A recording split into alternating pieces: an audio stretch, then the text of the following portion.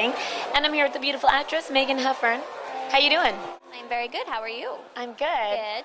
Speaking of booking cool stuff, I know that you're working on Blue Mountain State. I am. Yes, we just wrapped season 2. Ooh. Yes. Where can our viewers see this? You can see it on Spike TV, and it airs October 20th on Spike. Now, you were on a web series called Love Bites. Yes, I was.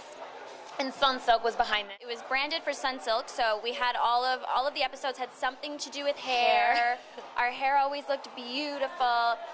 It was based on 3 girls, kind of. It was like a younger Sex and the City vibe. Yeah. Yeah. So there was the main girl, Callie, and then I played one of her best friends, Tess.